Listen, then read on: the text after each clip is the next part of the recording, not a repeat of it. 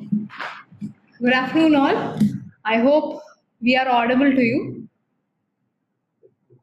So, welcome to our sixth session. Today, we have Dr. Sunitha taking a topic on difficult pain for us. So, we can start with ma'am's presentation. It will extend till like 14 to 45 minutes, followed by 15 minutes of discussion. We can have our case presentation at 4 p.m., followed by its discussion. We can wind up our session by 4:30. Thank you all for joining in. So we have completed basics of pain and its treatment. Now we are moving on to difficult pain. So what are the, there are some patients whom we face, it is very difficult to treat the pain and we don't know what to do. So Dr. Sunitha Daniel, who has done her MSc in palliative medicine from UK, and she has experience both abroad as well as in India. Will be speaking about difficult pain and its management. Dr. Sunitha, welcome you, and it's over to you for the session. Thank you, Dr. Sunil. Am I audible to everyone? Yes, you are, ma'am. Okay. Thank you, Dr. Sunil and Pali Media, for giving me another opportunity to take a session. Before I begin, I just want to mention that it's been raining quite heavily here. So my power supply has been going on and off for the last 2 days. Right now I'm on Wi-Fi. In case I go off, it'll be because I lost the Wi-Fi. So I'll be going to a hotspot and getting my mobile on. So there'll be about 5 minutes break. That's okay. Right. Before I start, can I just have a quick introduction, because last week I didn't do that. So just go through each one of you, just mention a name and what specialty you're working now and which place, if that's okay. Yes, ma'am, we can. Okay. Okay. So a brief introduction, you can say your name and your resignation. So we can start with Dr. Praveen. Can you introduce yourself?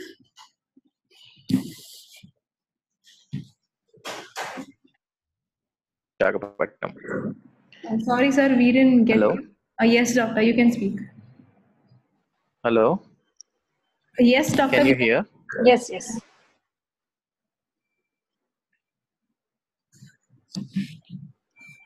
Hello, Dr. Praveen, can you hear us? Hello? I'm Dr. Praveen from Visakhapatnam, working as a medical officer. Okay. Dr. Geeta? Doctor, we can't hear you, doctor. Okay, Dr. Geeta, we are unable to hear you. Yeah, speak. Can you hear? Now, you are audible. I am Dr. Geeta Trivandrum. Okay. Thank you, doctor. Dr. Ong? Yes, I'm Dr. Obang Tongla from Nagaland, Deputy Director, Health and Family Welfare. Okay. Thank you, doctor. Dr. Sanjay?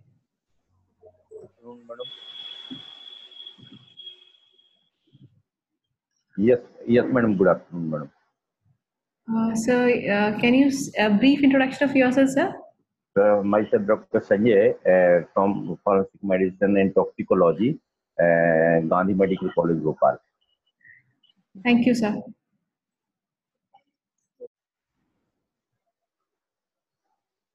Dr. Chirag?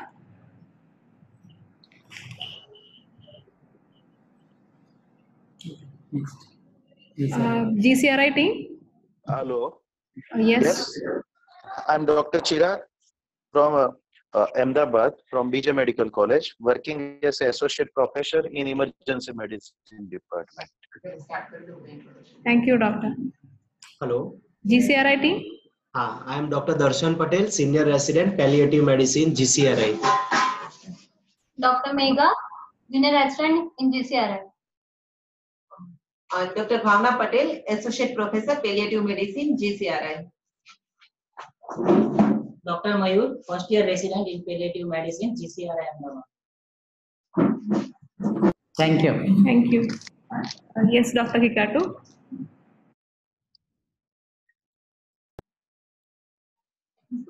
Yes, Dr. Kikatu.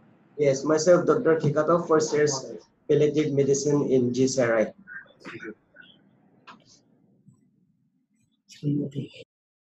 Dr. Srinidhi. Hello. Yes, doctor, you can speak. Hello. Yes, doctor, we can hear you.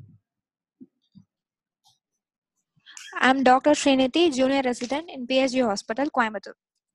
Thank you, doctor. Dr. Ambali. Hello.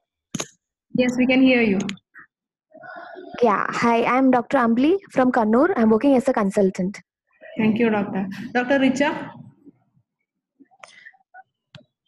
Good afternoon, everyone. I'm Dr. Richa Singh, working as a medical officer in GCRI. Thank you, doctor. Dr. Anumol. Hello. Hello, can you hear me? Yes, doctor, we can hear you. Okay, I'm Dr. Anumol. I'm a transfusion medicine specialist, currently working as medical officer in Kerala Health Services. Thank you, doctor. Dr. Mittu. Hello, I am Dr. Mittu Vijay. I'm from Trivandrum. I'm a dentist by profession. Thank you, doctor. Dr. Madhulika. Clinical oncologist. I'm an assistant professor in the Department of Oncology, PSG Hospital, Coimbatore. Thank you, doctor. Dr. Grace. Dr. Grace, can you unmute and speak?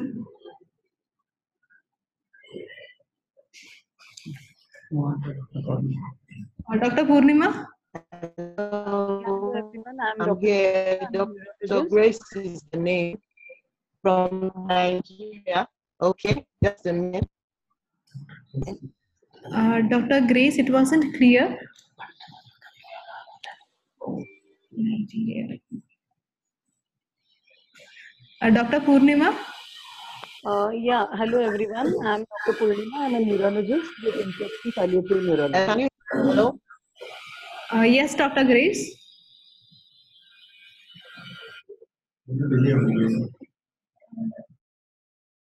Yes, I'm Dr. Grace from Nigeria. Okay. Can you hear me? Yes, doctor. Now we can hear you clearly. Hello? Yes, doctor, we have heard you. Hello? I said I'm Dr. Grace from Nigeria. Okay, thank you, doctor. I'm a senior registrar in family medicine, Federal Teaching Hospital. Okay, thank you so much, doctor. Dr. Rakhi. Hello everyone. Good evening to all. I am Dr. Rakhi Raj, currently working as medical officer in CRP. Thank you, doctor. Dr. Amrita. Dr. Amrita, can you unmute yourself and speak? Dr. Kiran. Hello. Yes, Dr. Amrita. Hi, I'm Dr. Amrita here. I'm working as a scientist in NICPR. Thank you, doctor. Dr. Kiran. I am Dr. Kiran Rathod, working as a medical officer in Snehanchal, Nagpur. Thank you, doctor. Dr. Ananda Krishnan. Hello. Yes, doctor. A brief introduction, sir. Good evening. I'm Dr. Ananda Krishnan. I'm working in the Central Reserve Police Force. I'm currently posted in Recruit Training Center, Kannur. Thank you, doctor. Dr. Prerna. I am Dr. Prerna Chudani. I'm working as a general practitioner in Mumbai. Thank you, doctor. Dr. Jitin.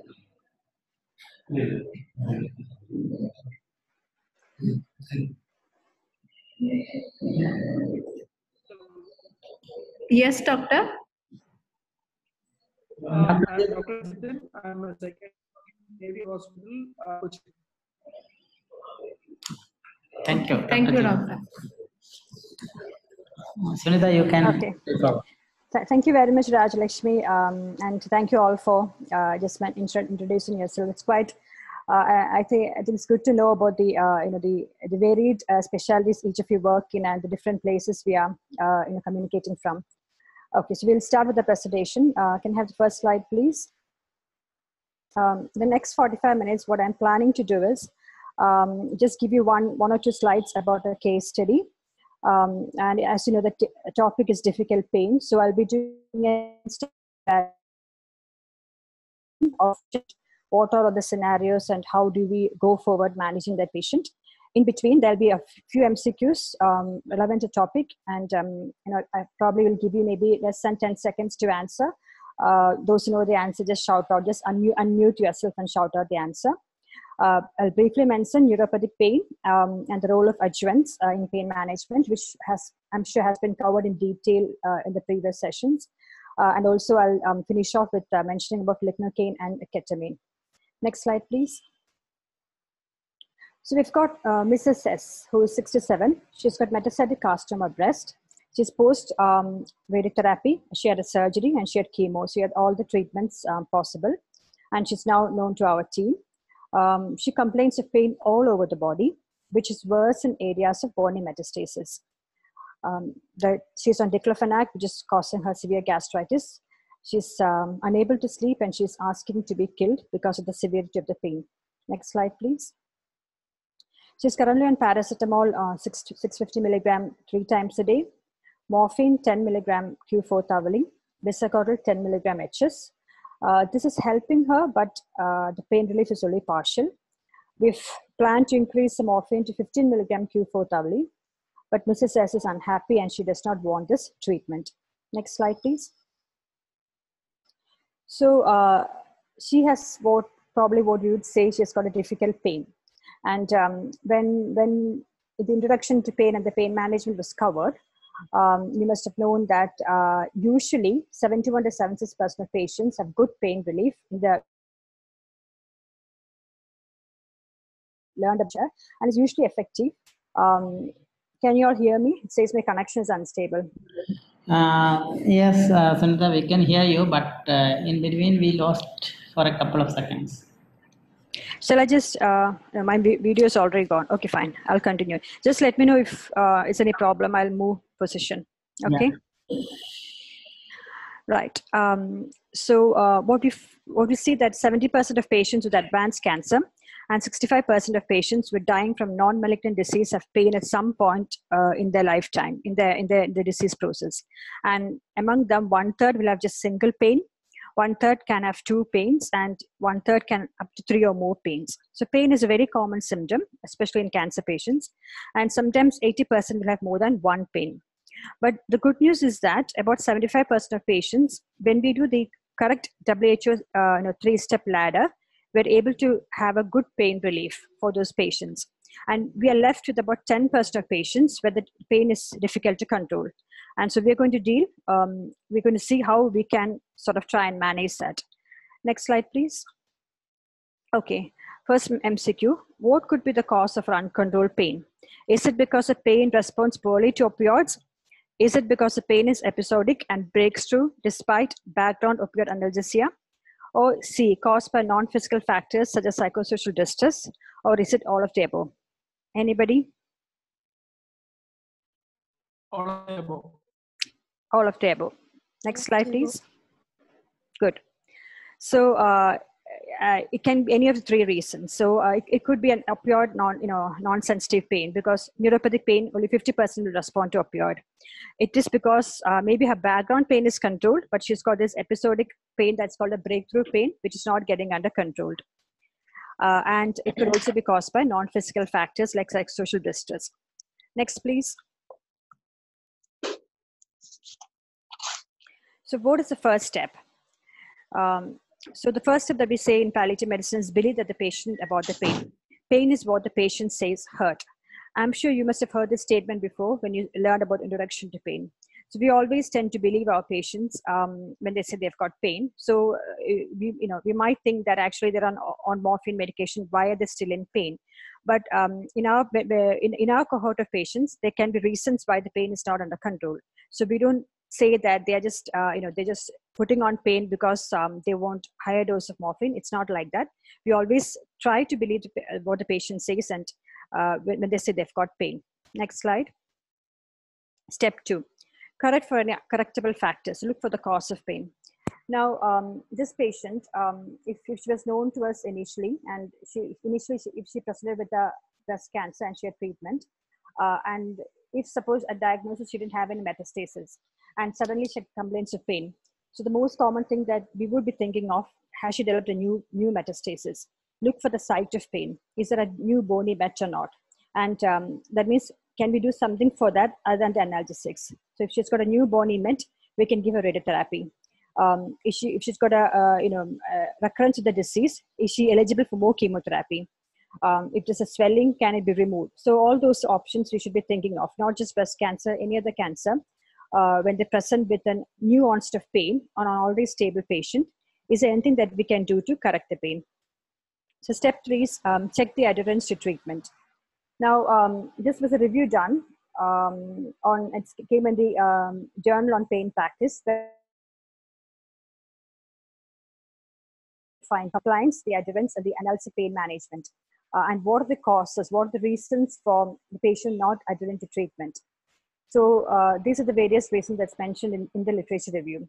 So what could be the reason why the patient is not adhering to the pain management? It could be the ignorance about the disease and the pain. So the patient probably doesn't know the cause of her pain. Probably the family haven't told her that she's got cancer. So she doesn't want to take a strong medication like morphine to treat her pain when she doesn't know that she thinks she doesn't have cancer, or she doesn't know that she has got cancer. So it could be because the ignorance about the disease and the pain.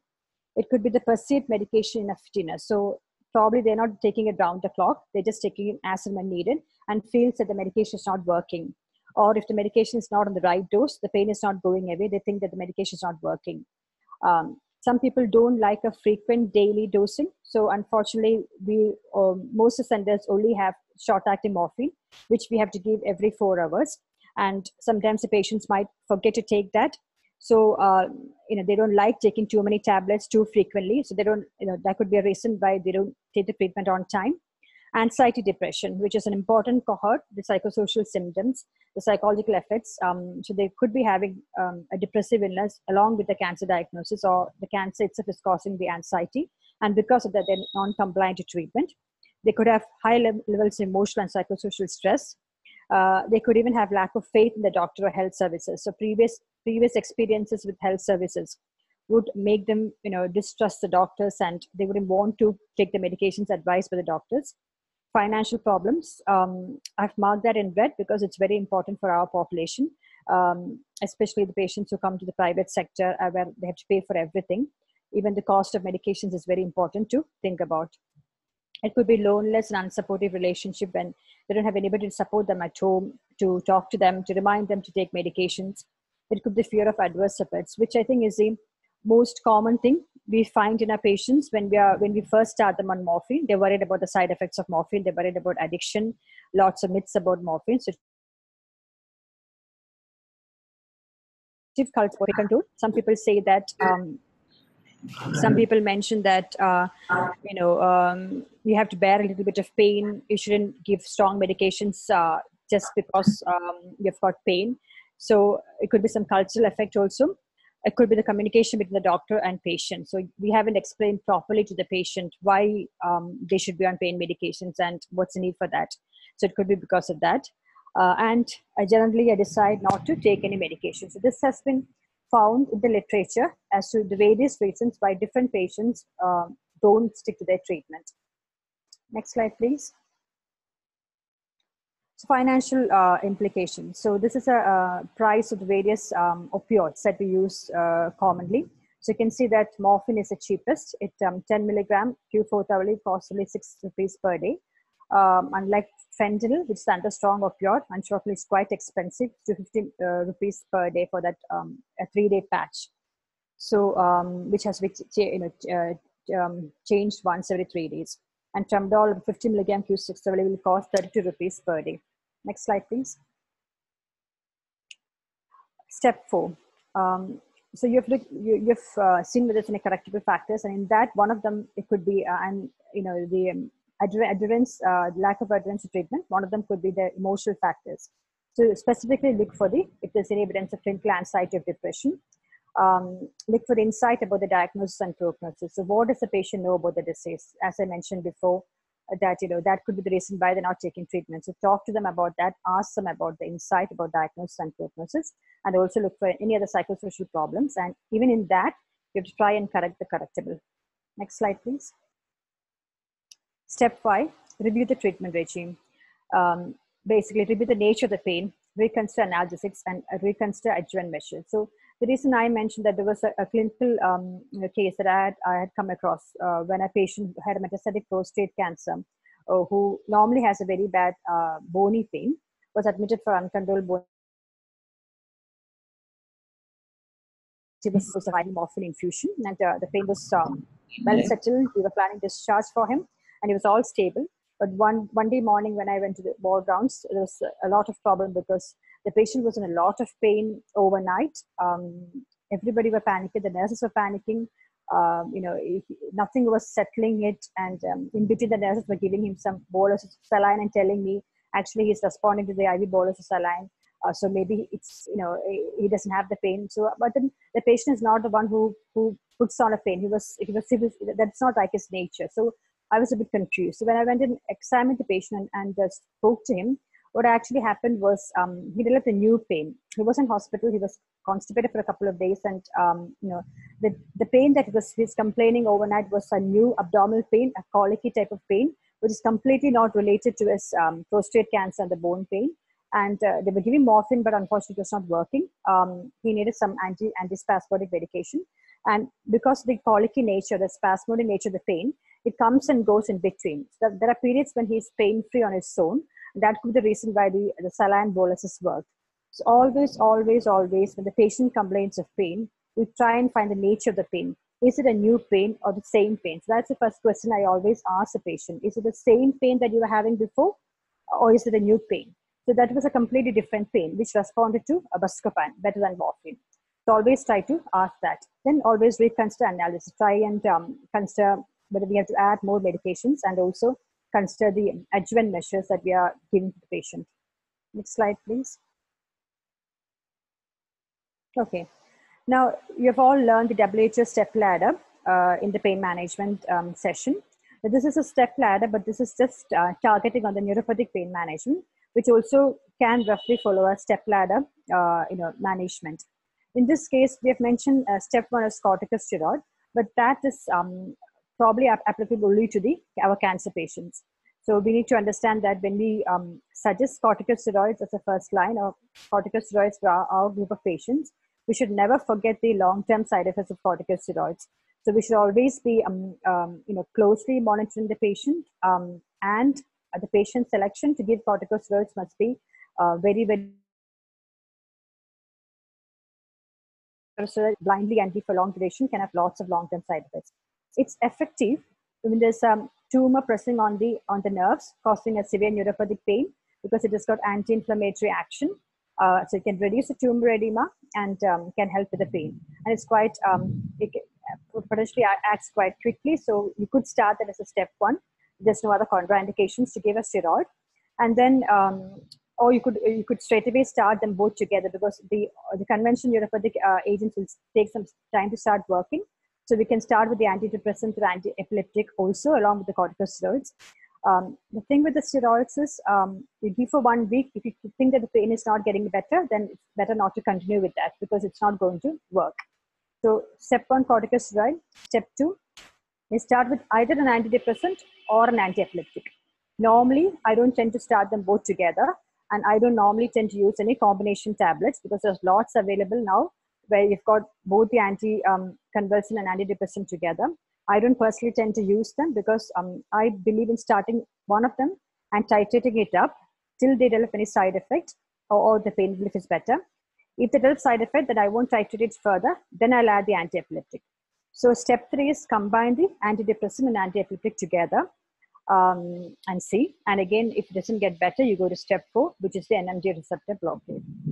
Next slide, please. So we've known lots of medications in neuropathic pain, but again, careful patient drug selection is important to manage neuropathic pain.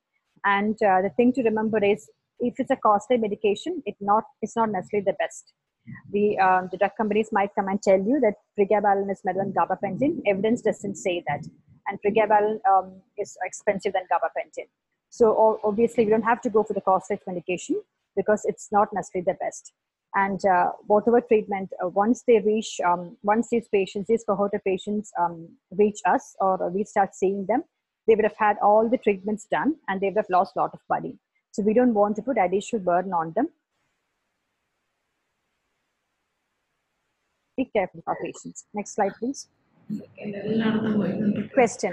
Which of the following would you use as first line to treat neuropathic pain? Is it amitriptyline, venlafaxine, duloxetine, or pregabalin? Anybody?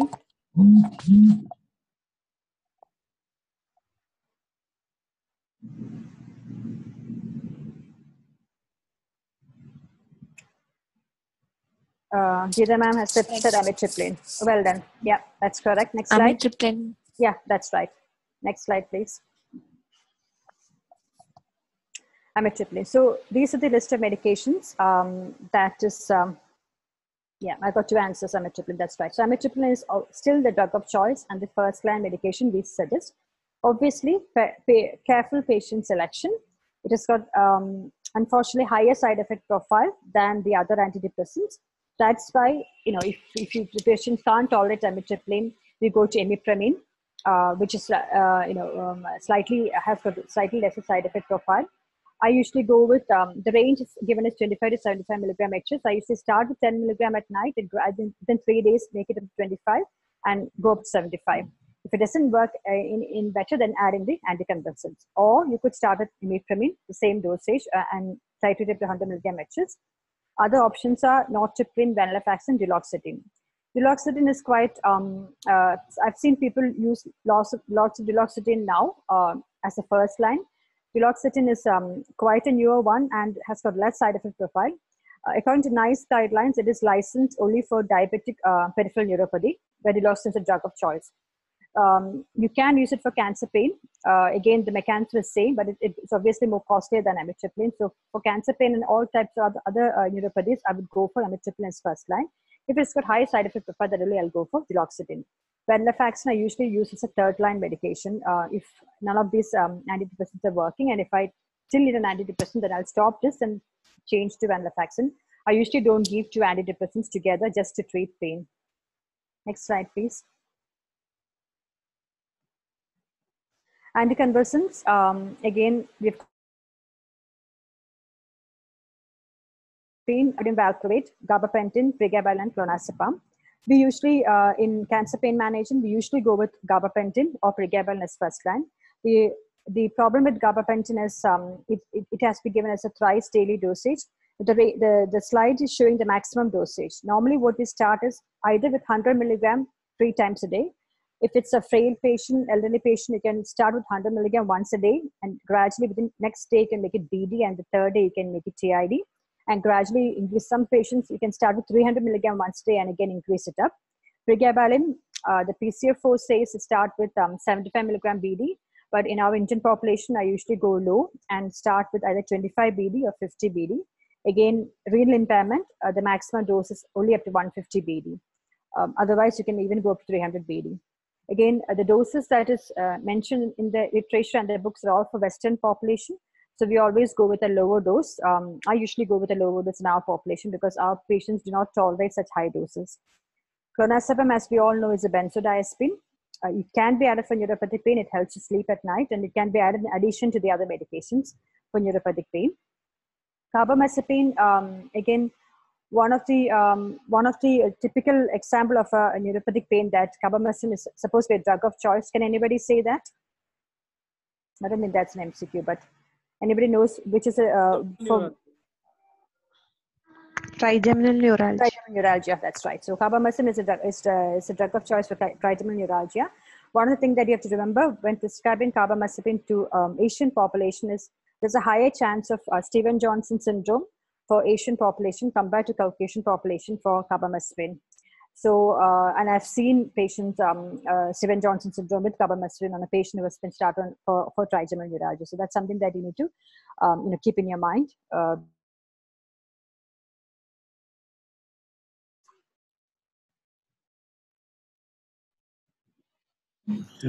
Sunitha, we lost you. Okay, can you hear me now? Yeah. Okay, next slide, please. Right. We've got a meta-analysis and 2009 published in the General Hospital Psychiatry Journal, which says that they've done the synthesis of all the medications that has been tried for neuropathic pain, and they've suggested a stepwise approach to manage neuropathic pain. Again, they also have suggested that you go with tricyclic antidepressants first line, and then you can go to either add in gabapentin or switch to duloxetine, or you can add in pregabalin. Next slide, please.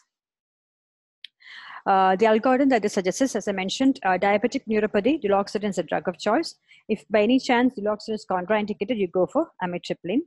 All the other types of neuropathic pain, go with amitriptyline as first line. And if amitriptyline is contraindicated, go to pregabalin, that's the anticonvulsant.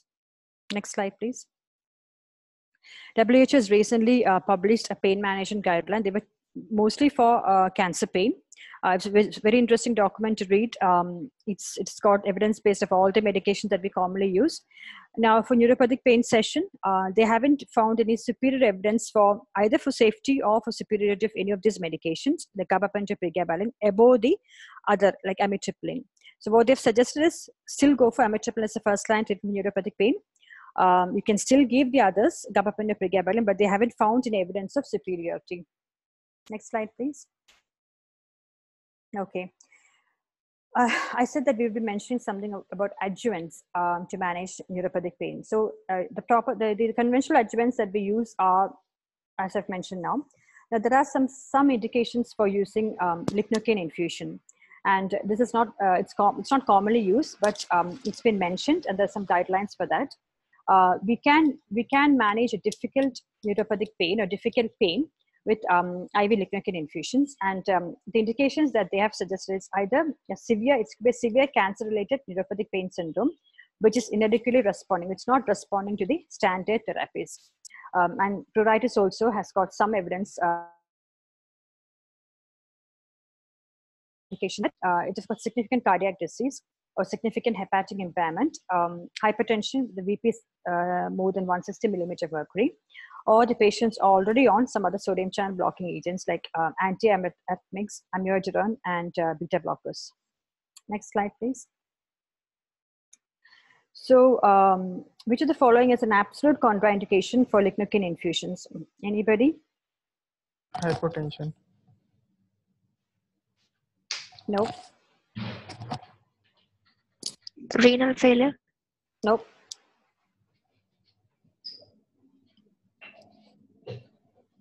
Next slide. According to the guidelines, apparently hypokalemia or hypomagnesemia is given as the absolute contraindication for lignocaine infusion. So hypotension is not, because it can cause hypertension, so it's not a contraindication. Next slide, please. So the prior allergies to obviously local anesthetics, we cannot give them anymore. Hypokalemia and hypomagnesemia. Previous history of epilepsy or unexplained seizures, but not stroke. And obviously cardiac complications. If there's a severe intraventricular heart block, it's not managed by pacemaker, or Wolff-Parkinson syndrome and Stock-Adams syndromes are the absolute contraindications for use of lignocaine. Next slide, please. So how do you give it? Now, this is again from the guidelines. I've only used it once in the ward, and that was an acute hospital. I haven't used it in the hospital setting at all. What we normally use is you use lignocaine or Silocard, 500 milligram lignocaine in 5 ml, which is 100 milligram per ml undiluted lignocaine, and you start as an infusion. You can give a subcutaneous infusion, so that is compatible, and you don't have any sort of side effects at the local site. Commence at 0.5 mg per kg per hour, and the infusion rate can be increased to 1.5 mg per kg per hour as continuous subcutaneous infusion. So you calculate the total dose by calculating the patient's weight, and you calculate the total dose, and then you put that in a 24-hour syringe, and then you start at 1 mg per hour. So that's 24 hourly that dose goes in. So appropriate volume. Usually, if it's IV infusion, I haven't used this IV infusion. You can give 1 to 5 mg per kg IV over 1 to 4 hours. I'm sure those with anesthetic background must have done this in ICUs, but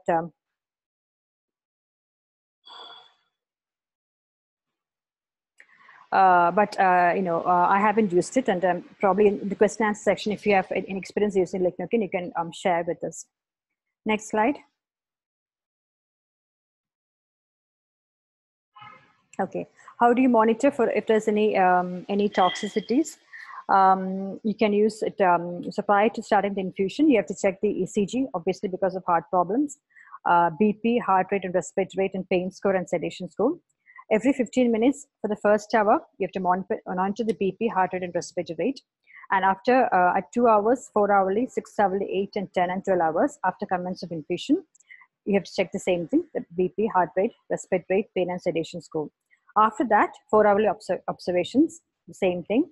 And after 24 hours, you have to look for recheck the ECG again. The potential toxicities are, that means patients on the infusion, if they suddenly develop symptoms like perioral numbness or tingling or metallic taste, tinnitus, paresthesia, drowsiness, and hypertension or lightheadedness, you will have to stop the infusion because that could be a sign of impending toxicity.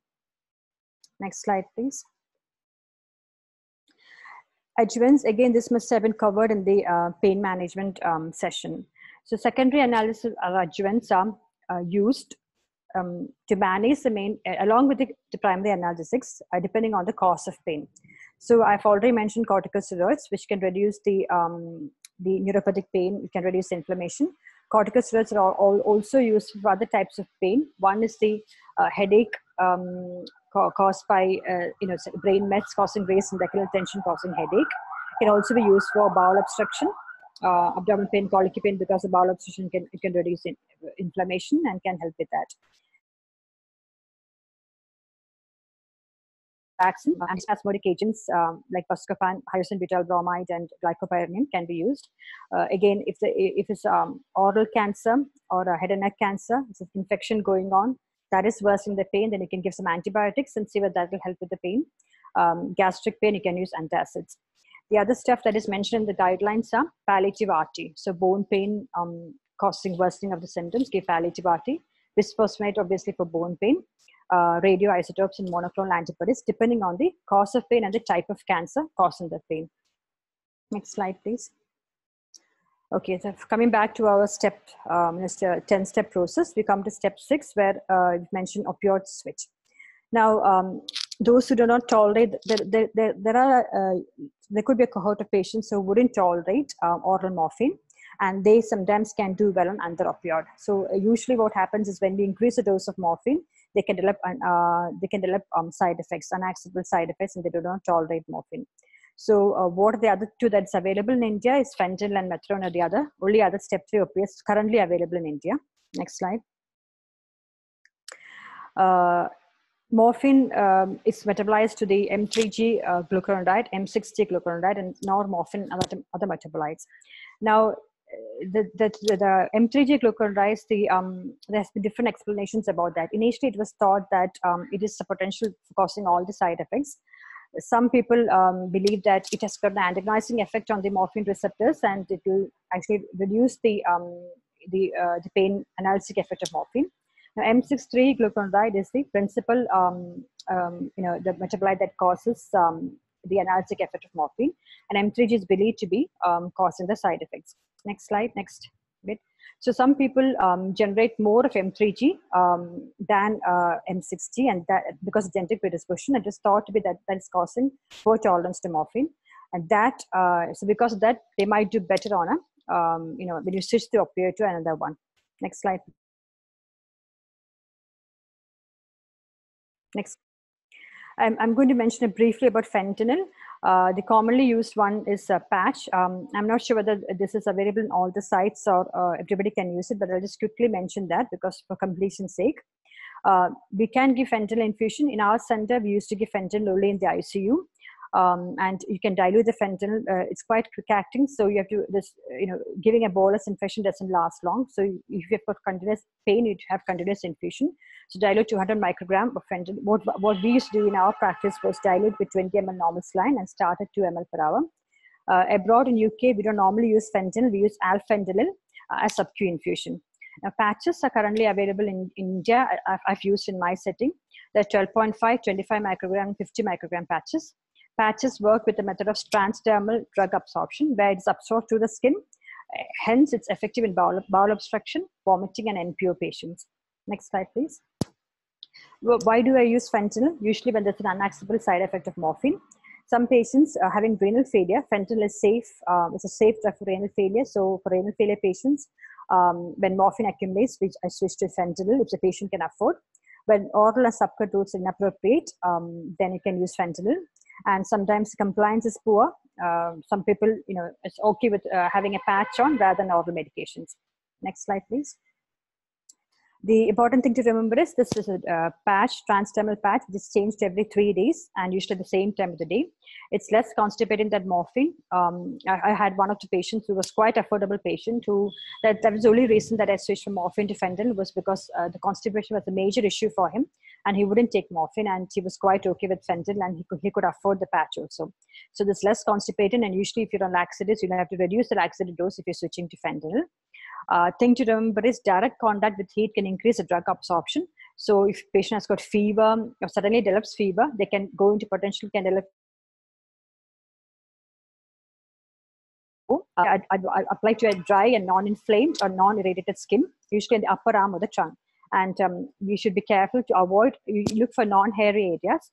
If this hairy area, then we don't actually shave them, we just trim them because shaving them can increase the vascularity. So we don't advise shaving.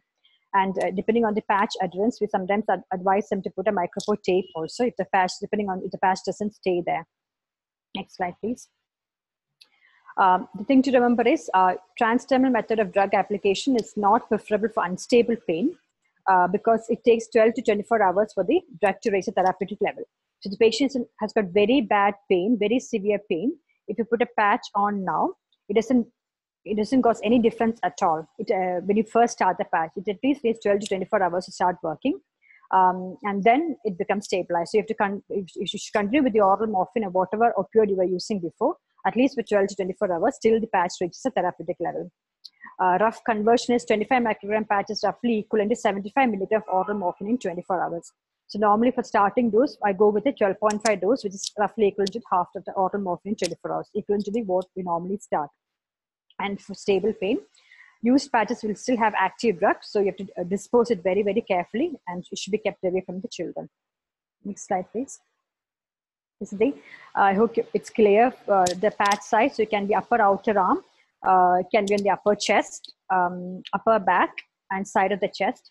And if you've got two patches, sometimes you have to use to get the correct dosage. You have to get 125 patch and 112.5 to make it 37.5. So use two patches side by side and make sure that everybody knows that the patient is on two patches. And keep rotating the site. So once you put this on one side, after 3 days, take it and put it on a different new site rather than using the same site. Keep rotating the sites. Next slide, please. Okay, step 7. Pain is still not better.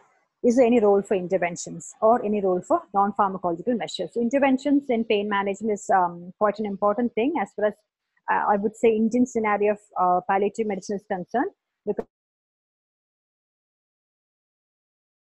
it is started the specialist, so there's a lot of role for interventions in pain management and palliative medicine here, as compared to Western population where Western doctors where it was mostly the physicians who was doing palliative medicine there, and it still has got a role in for selected patients in our scenario.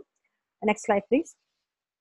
These are the examples of some of the invasive analgesic techniques that we can be used, including the nerve blockade. You can start with trigger point injections. You can give peripheral nerve blockade like intercostal pain. You can give intercostal nerve blockade, femoral blockade, sciatic nerve, or upper limb pain with brachial plexus blockage, psoas blockage, paravertebral sensory nerve root blockade. So that's for peripheral things. As central, obviously the spinal cord, you can do epidural anesthesia or intrathecal pump. It's quite popular now. Again, I think as far as I know, very expensive for the patient. So careful patient selection is important. We do have other neurodestructive procedures like rhizotomy, where the selection of the nerves, spinal cord nerves are damaged. Cordotomy is the damaging of the affecting the pain and temperature sensations of the spinal cord. That nerves are damaged or ablated. Again, careful patient selection. Patients with usually with prognosis of less than 6 months, 6 months to 1 year should also only be selected, because once you do a cordotomy, there's a chance of patient developing very severe mirror pain or different pain after a year. 6 months to 1 year, they can have the pain coming back, or they can have a different pain, which is more severe than the normal pain. So usually there's a careful patient selection to for chorotomy patients. You can also use radiofrequency ablations and intrathecal phenol. Next slide, please. What are the non-pharmacological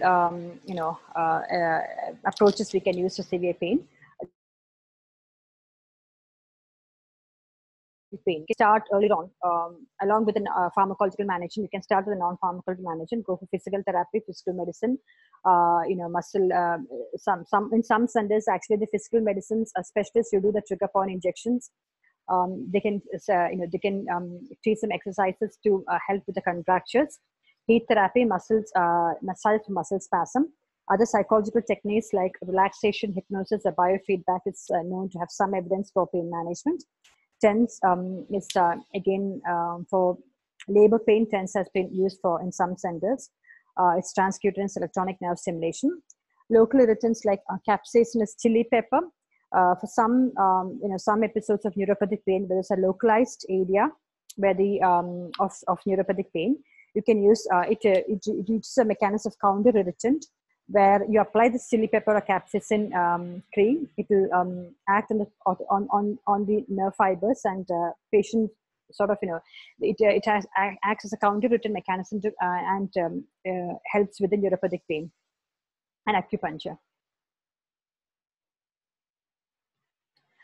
Parenteral morphine than oral morphine. So we always, when we go with the WHO step ladder, we always go with the by the ladder, by the mouth principle. So we always go for oral morphine. But in some situations, just like when I mentioned about patch, in some situations, sometimes IV morphine can work better than oral morphine. Some centers we use IV morphine to do IV morphine trial for very bad sedative 10 pain scale patients can get for a slightly better, quicker effect than oral morphine. Or if there's bowel obstruction, or again absorption issues, some gastric motility issues, gastric stasis, whatever oral morphine you're giving is not getting absorbed. These are the reason why patients are in pain. Then you can go for a parenteral morphine.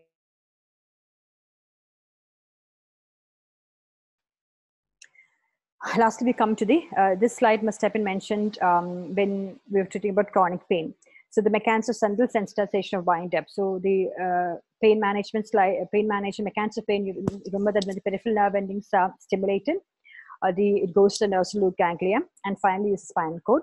What happens is these nerve endings will stimulate the nerve endings which are lying nearby, called the sleepy nociceptors. It will be stimulated, and finally will act on the NMDA receptors, and it goes central pain.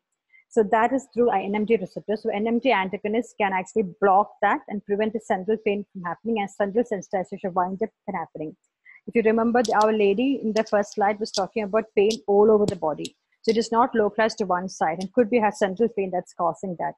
So we can use something like NMDA antagonists can be used. So one that I'm going to discuss is ketamine, but obviously methadone, a strong opioid analysis, also an NMDA antagonist. I haven't mentioned methadone at all in my presentation because it's actually a completely different presentation, and most of us don't use it now.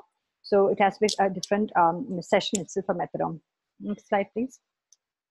So beyond the ladder, we think of ketamine. Just like lignocaine, there are some indications for a ketamine infusion.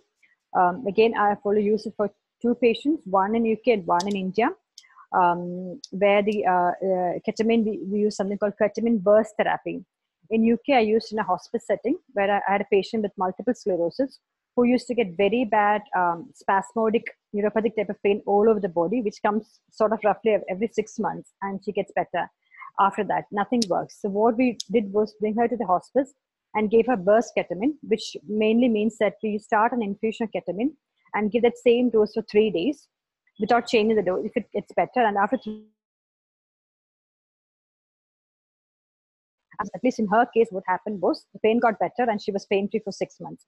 So we're supposed to be blocking the NMDA receptors, by giving that burst ketamine. Here I've tried for another patient who had a very non-specific post-operative pain, which wasn't responding to all the conventional treatment. And there are specific indications for using this ketamine, which are unlicensed. So neuropathic pain, which is poorly responsive to titrated opioid and oral adjuvant. So patient must be on all the medications, must be on a strong step 3 medication, all the strong opioid, as on the maximum dose. Pain is not getting any better.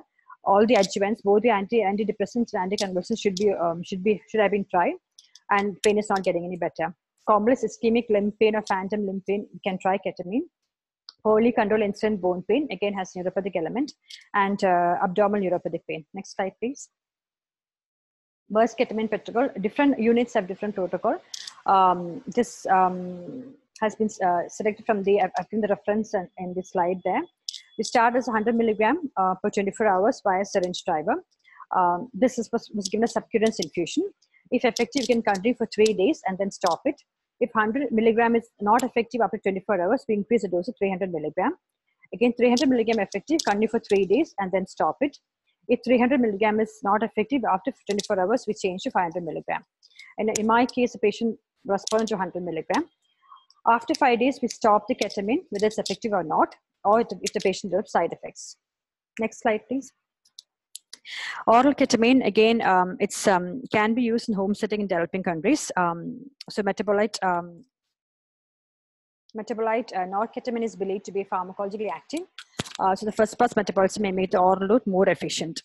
And the dosage they've given is 0.2 to 0.5 milligram per kg, Q8 hourly to Q6 hourly. Next slide, please.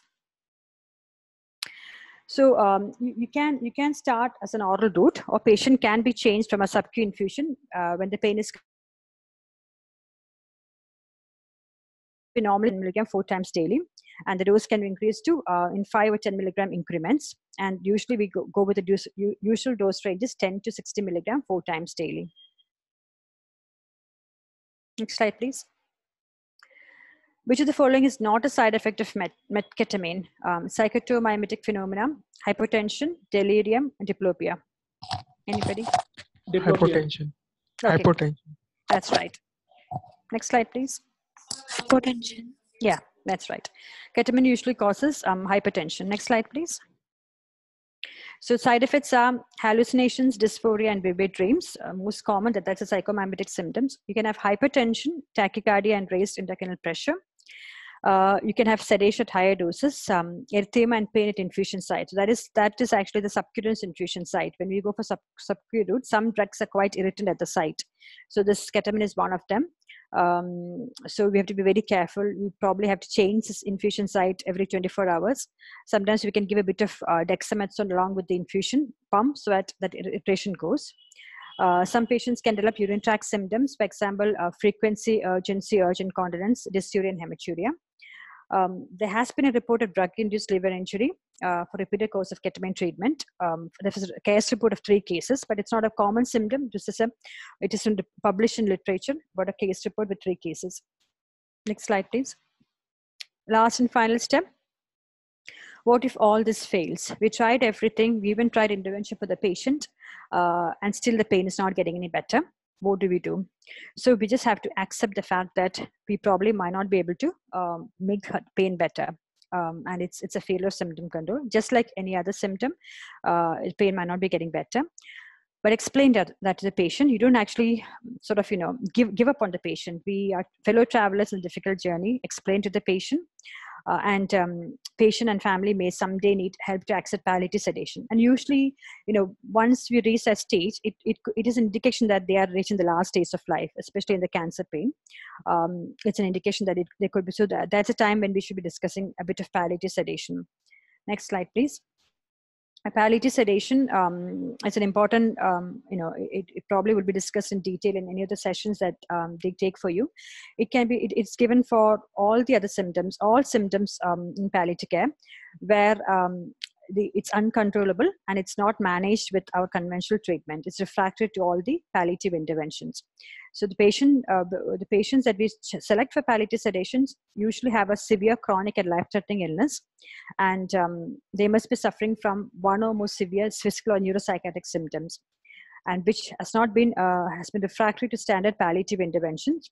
Here, the overriding goal of the patient management is comfort rather than anything else. And there should be an active order. I just as discussed in last class about withholding life-sustaining treatment. There must be an active order existing depending on the hospital protocol about withholding life-sustaining treatment. Informed consent for palliative sedation. Again, I mentioned the principle of double effect in the last session. It can unintentionally hasten the death, must be obtained advance from the patient or from the appropriate surrogate decision maker. And staff members involved in caring for the patient should be informed in advance of the plan to initiate palliative sedation. So palliative sedation, obviously, for pain, morphine would be an important part of that, because the patient would already be on morphine infusion and the pain is not getting controlled. We add a bit of midazolam to it and you gradually increase it so that the patient becomes comfortable. Next slide, please. Okay, to conclude, as I mentioned, 10% of patients will have difficult pain. Try and go through the 10-step process to evaluate the pain, to assess the pain. There are some role for adjuvants depending on the type of pain. Lignocaine, ketamine, methadone can be tried depending on the clinical picture. And palliative sedation has a role for a few selected patients. Thank you. Thank you, Dr. Sunitha. And we can have some quick questions.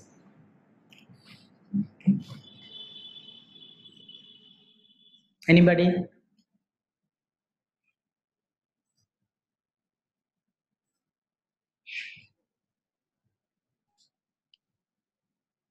Any comments or questions? Dr. Rahul mentioned about Silocar 20 cc. Was that a question or Yes, sir.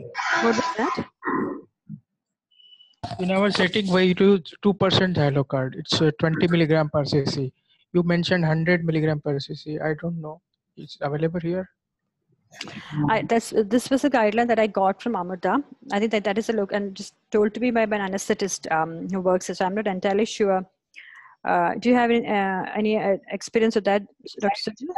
Yeah, we use for cardiac ventricular tachycardia. You use that Silocar for ventricular tachycardia? Yes. Okay. In the dose of means 2 milligram per kg maximum dose, means 2%. Okay.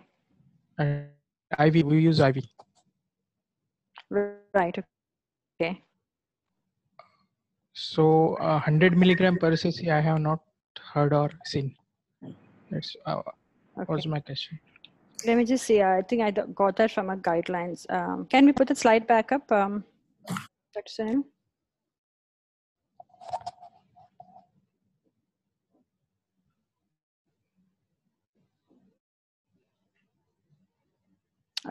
Yeah, let me just see.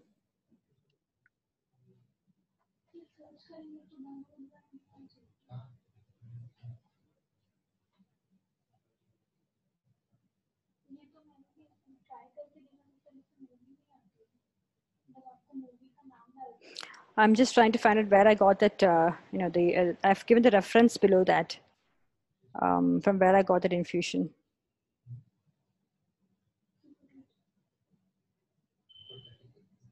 What I'll do is I'll check the guideline that I got that from, and I'll email to Rajalakshmi, who can email it to the group. Is that okay? Okay.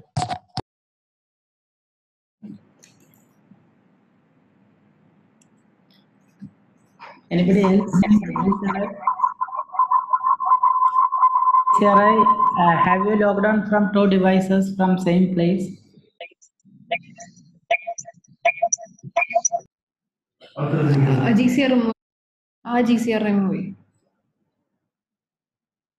GCRI, do you have any more comments?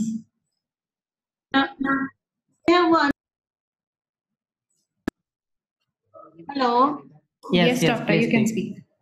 Myself, Dr. Preetir from GCRI. I have one question. In ketamine infusion, you said 100.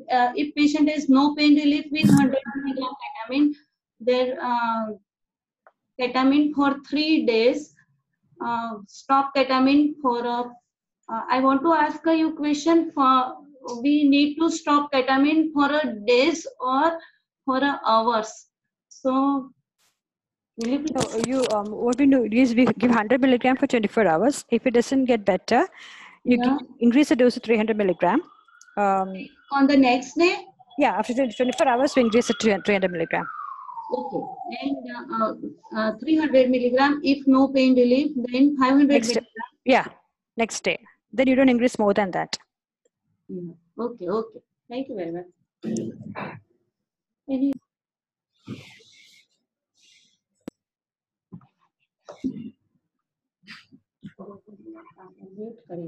Anybody else?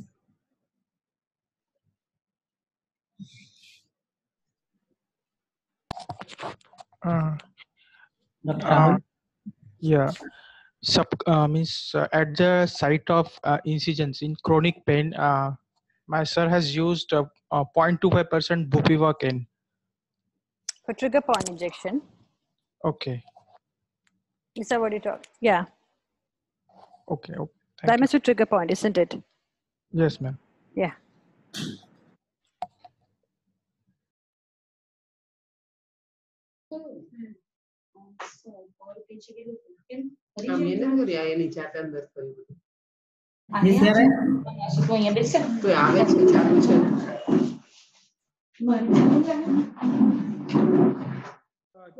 Dr. Bhavana, you wish to ask something? No, here is some problem in our telecast, so answering. I hope you are clear now.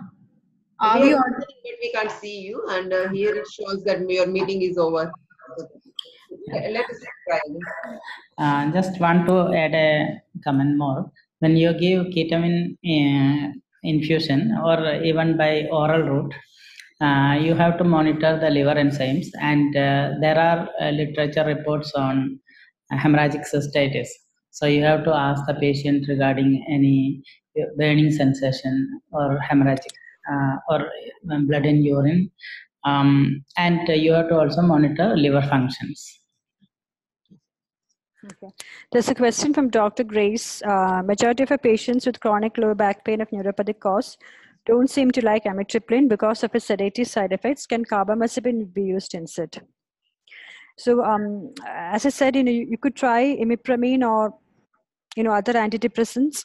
Carbamazepine is an anticonvulsant which can be used, but potential for Stevens-Johnson is there. So I would rather go for either of the antidepressants, or I go for gabapentin or pregabalin. Okay. Dr. Jidin? Hello. Yes, doctor. Yes, doctor. Speak. My doubt is regarding use of amitriptyline. I don't have experience in using that for pain relief, but as a psychiatrist, what I know is that tricyclic antidepressants anyway take about 2 to 3 weeks minimum for the antidepressant action. So when used for pain relief, how much is the lag period? Does the patient improve, the pain improve immediately, or does it take some time?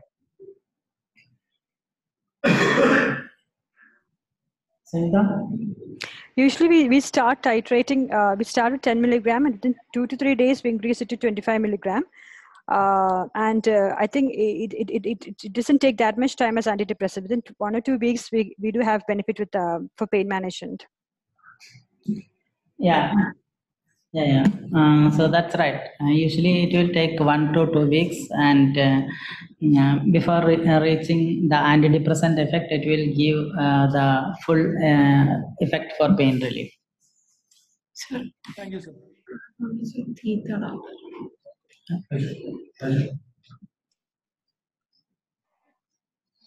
What is the drug of choice for fibromyalgia related pain? Again, it's I think fibromyalgia is a very difficult symptom to treat as far as chronic pain is concerned. The ones that I've seen, I've rotated between all these. Usually the patients start with amitriptyline, just like any neuropathic pain, and then add on pregabalin and see how they goes. I don't think that I haven't seen any. Some people I've seen them use fluperitine. I don't know whether it's just their experience of using that or whether specifically. Yeah, I don't know for that. Anybody else has experienced with fibromyalgia treatment here?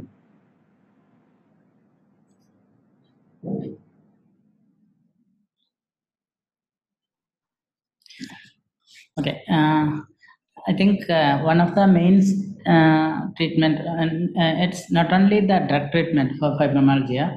The patient usually will be having a history of chronic pain, and might have consulted many physicians, and they have told them that you don't have any problem. So usually they come to you with I have a chronic pain, but everybody says I don't have any problem. So that will be the usual history. So you have to first of all validate their feeling. Tell them, okay, your pain are real and we understand. And along with you have to also do, you have to make changes in their lifestyle. And along with that, there are many medications proposed, but there is no much evidence, I think, for none of the medications. But usually use the tricyclic antidepressants, tramadol, all those have been used.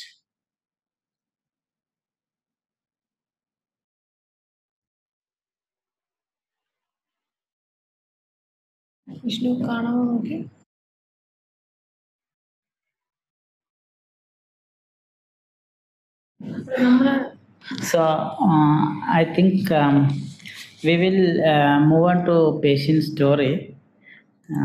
So patient story will be presented by Dr. Megha from GCRI. Dr. Megha.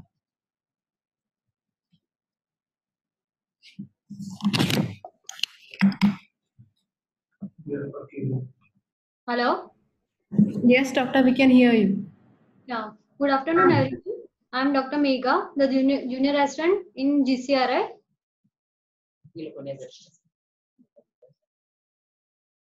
Presenting a case of 65-year-old male, known case of malignant peripheral nerve sheath tumor of left upper arm, operated case of left upper limb amputation with severe phantom limb pain. The presenting complaint of phantom pain over left palm since 2015. Pain was localized, fire-like, continuous, burning in nature, sharp shooting, associated and aggravated by fasciculation, not responding to ongoing medications then. History of illness, history of excision biopsy from left arm in 2012.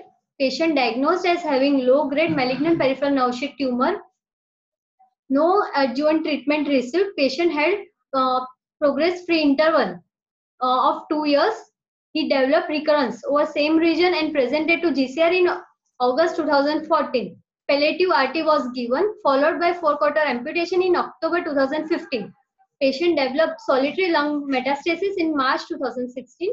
Got operated for the same. Chemotherapy was not given in view of MPNST being non-chemo responsive. 6 months after surgery, lung metastasis developed.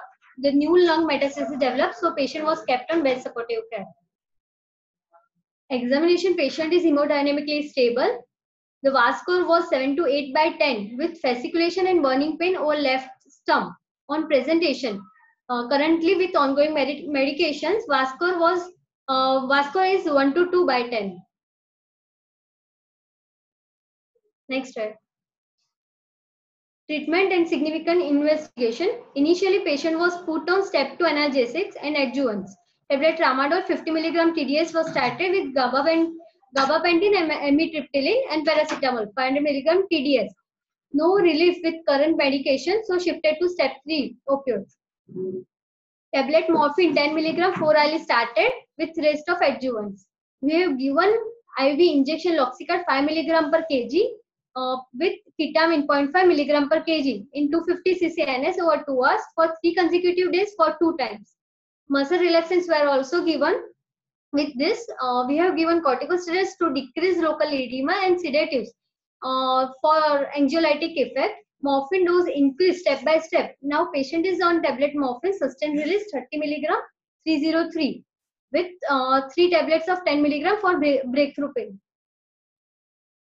Psychosocial aspect: poor socioeconomic status, good family support, but feeling of being burden on the family. Patient worries that he has to live with medications throughout his life and anxious about what will happen to me. Currently, patient is on tablet morphine 30 mg sustained release 303, 3 tablet of 10 mg for breakthrough pain, paracetamol 500 mg TDS, pregabalin 75 mg HS, Disacodil 2 tablet HS, and pantoprazole 40 mg Medi and multivitamin. The main concern in patient is worried about outcome of the disease and future and burden on the family. and being a burden on the family. Summary: 65-year-old male, known case of MPNST with lung metastasis, operated case of left upper limb with 4/4 amputation and with phantom limb pain and psychological pain on base supportive care. The discussion point is other modalities of the neuropathic pain management. We can apply the mirror therapy in which patient feels the movement of his removed arm and hand, just like his normal arm hand moving through a mirror. Normal body part helps reorganize and integrate the mismatch between proprioception and visual feedback of the removed body. And we can give a regional block, but we have not attempted a regional block in this patient because of altered anatomy. Thank you. Sure, thank you, Dr. Megha, for this phantom limb pain. So here is a patient with who underwent amputation of the 4/4 of the upper limb, who has psychological pain as well as phantom limb pain. So they have already tried on step 2 opioids, adjuvants, and now on morphine. So also tried on injection xylocaine as well as ketamine. So what can be done for more this patient?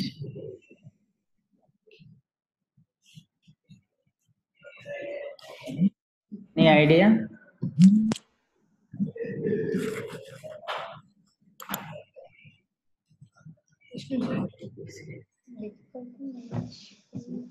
Severe pain, difficult to manage pain, 10%.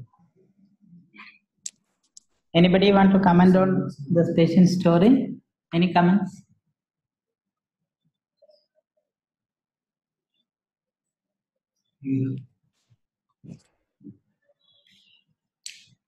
Sunitha? Do we know why the going to its treatment slide plan, why the amitriptyline was only stopped at 25 milligram HS and wasn't increased after that? Any idea?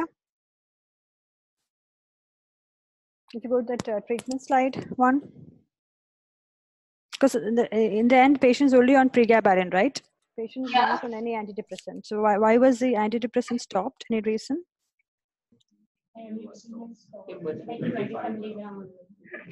Because patient was fully satisfied with medication. He has good pain relief, and to reduce the number of drug, we think pregabalin is must for these patients. So we have reduced another medication.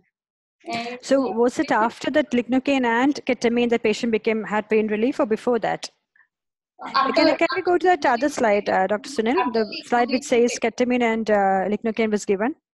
Yeah, 3 times ketamine and lignocaine. So initially the patient was on step 2, so amitriptyline HS, tramadol, then not relief current medication, the morphine was started with rest of adjuvants. Then you gave xylocad and ketamine for 3 days. Yeah. Then muscle relaxants was given. Yes. And corticosteroids was given. Yes. Okay, and then morphine increased step by step.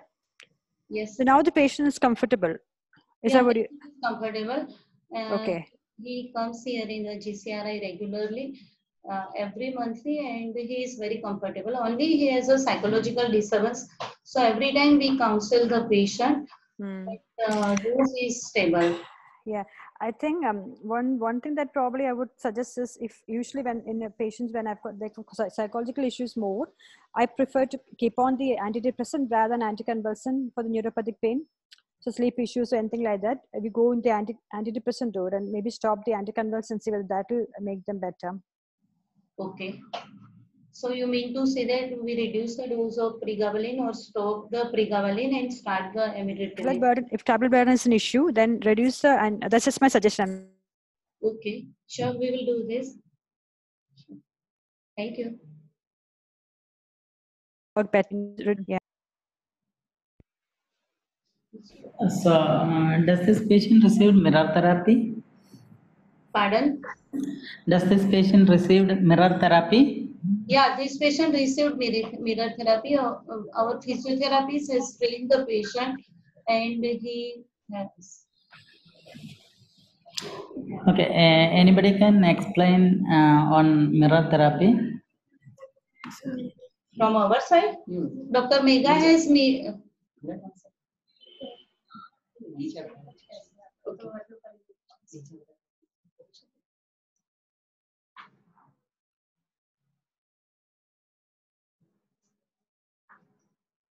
Yeah, I think this is a very good case because for the discussion of phantom limb pain, phantom limb pain is a very complex neuropathic central kind of a pain. We can't really call it neuropathic pain.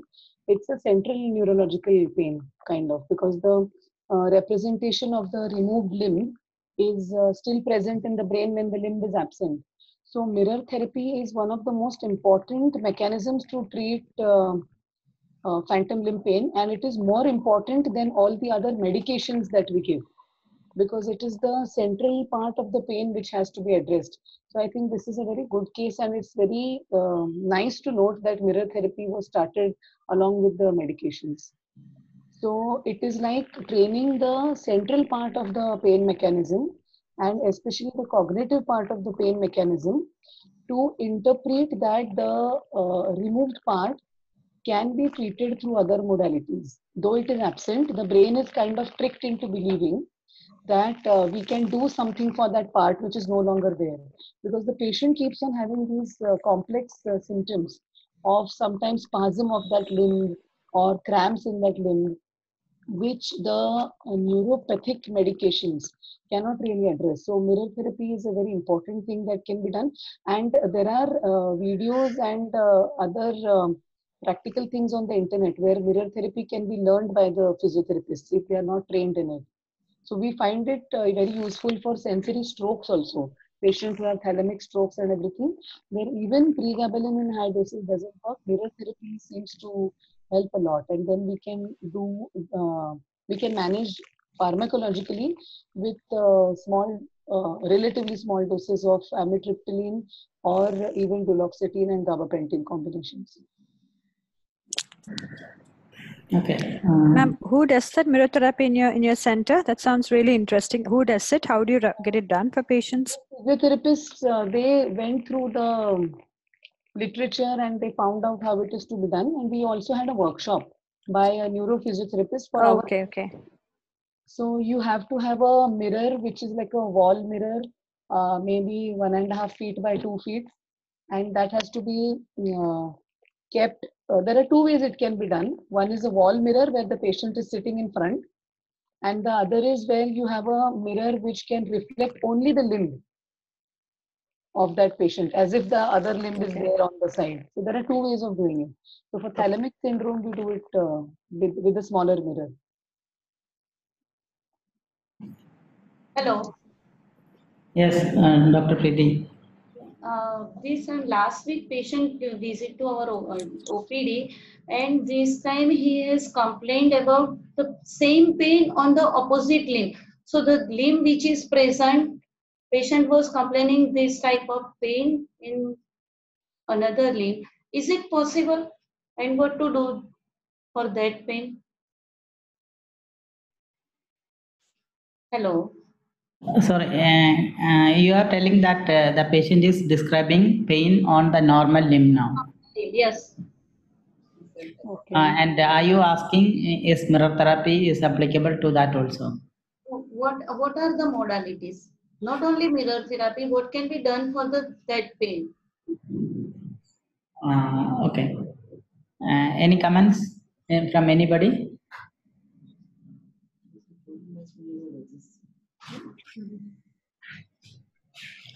Sunitha, anything you want to add? No, it sounds like the mirror pain one gets after cordotomy, right? So I don't know if it's neuropathic pain. Probably they'll have to restart. If medication is what trying to restart everything back. But I'm not sure whether I haven't heard of this mirror therapy, so I'm not sure whether that's going to work. I'm not sure. I can't comment.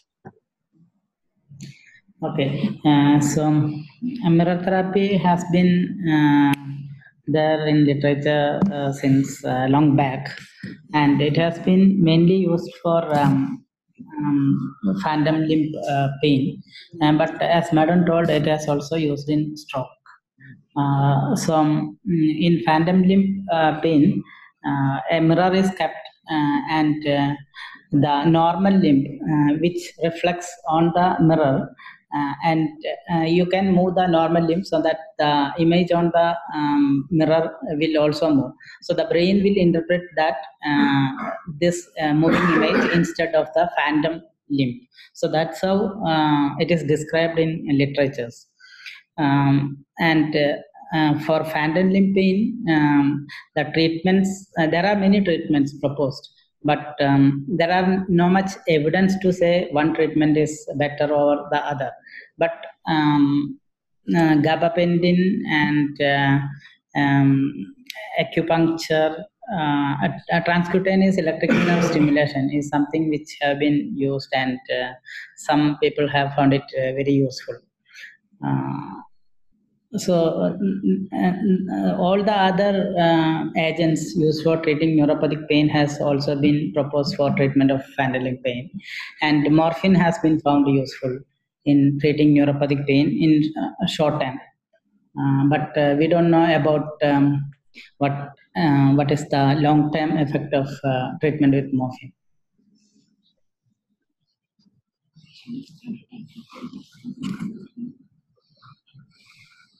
So, Dr. Preeti, we don't know the cause for the pain on the opposite limb. We are unable to give you an answer. Maybe you will see the patient and will review, and we will hear more about that in the coming sessions. Sure. They are thinking about to start methadone. Methadone. Use the dose of morphine, and if it is possible, if it is work, we'll let you know definitely in the coming session. Okay. So are you? Did you tell that? Are you going to start on methadone? We are thinking. Yeah. Okay. So I haven't seen anything which is connected with methadone for phantom limb pain, but we don't know, as you told, the cause for the pain on the opposite limb.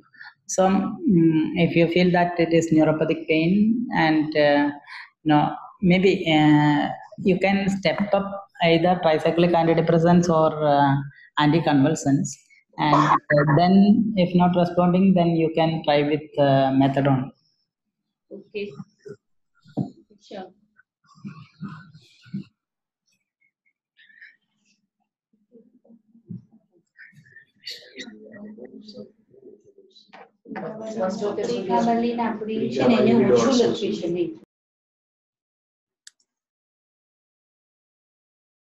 Somebody was asking that can MBBS doctor write morphine? Dr. Sanjay, was you there? Dr. Sanjay?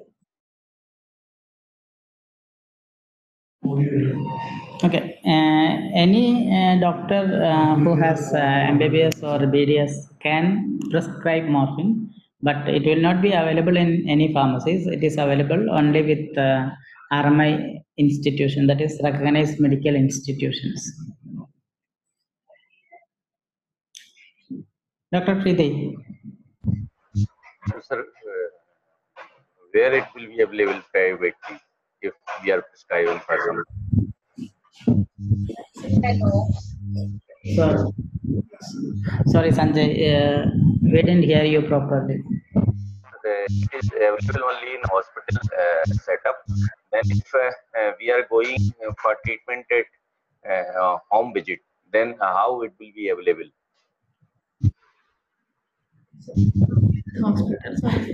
It's available with recognized medical institutions. So, where are you from? Which state? Bhopal, Madhya Pradesh. Bhopal. Do you have morphine in your hospital? No. No. So I think we can help you to get morphine. Will you drop a mail to Rajalakshmi?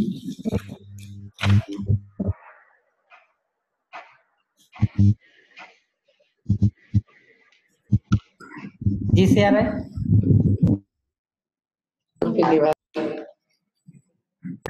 So the question is for the prescribing morphine at home visit. Can you repeat the question? Dr. Preeti, can you ask once more? Can you repeat the question? I think Dr. Sanjay was asking how morphine will be available for home care, and morphine is not available at his institution. So I think doctor has to prescribe the drug from the outside. There are few chemists who keep the morphine with them, and they have license for morphine keeping. And another for home care, what we are doing, I am saying, our doctors do home care, and if patient require morphine, they call the patient to institute, and in institute we relatives to the institute, we prescribe it from the institute. We have morphine in our institute. Okay, thank you, Dr. Preeti.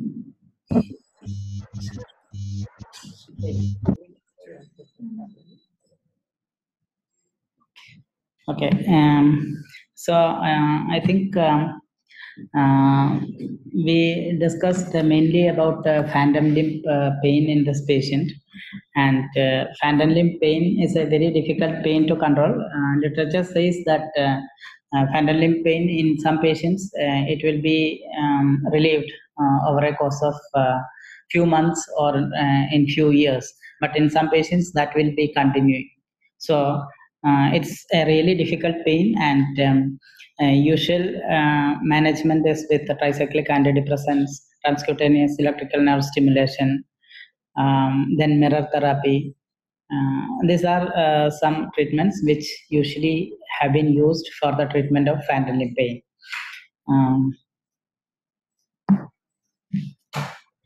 So this patient has another pain also, which we will hear more about treatment and what was the cause of pain. Maybe in the coming days, we will get more information from GCRI team. So thank you, Dr. Sunitha, for joining today. I've just I've sent a message with the link of doubt that Dr. Rahul asked. It's a guideline from the PCF4. So if you click on the link, it will tell you where the lignocaine dose came from. Yeah. I think probably it's because obviously the Western guidelines, that medication was most likely not available in India, whatever concentration it says in the guideline. But that's where I got that from. So you can all check that. Usually 2%. Also, I think.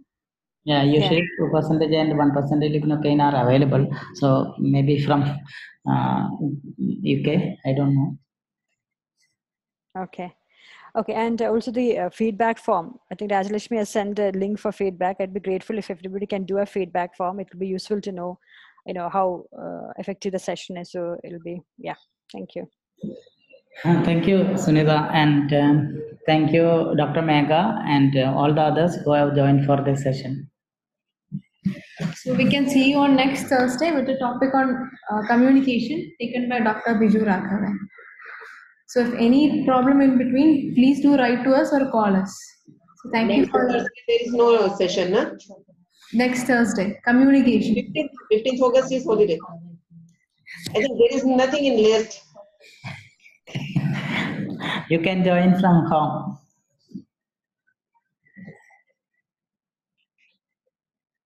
So thank you all for joining in. There is no any topic on 15th August you have in your list. I'm sorry, ma'am. I didn't get it.